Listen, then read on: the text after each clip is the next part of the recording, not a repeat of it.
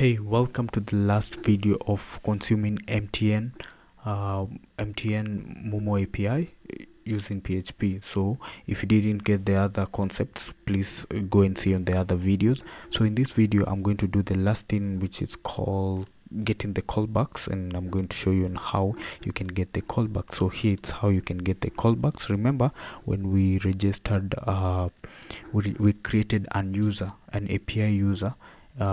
We added this as the callback. So every response that MTN needs to send, it will send on this URL, which is here on the Momo callback url.php. This is where you will get all the callbacks JSON data. So in order to consume that JSON data, you need to add this file, which is Momo callback URL, the same one that you added here when creating an API, when creating an user, and when you created an API user, this one. So this is the data that you need to add on that file that you want the callbacks data to be sent.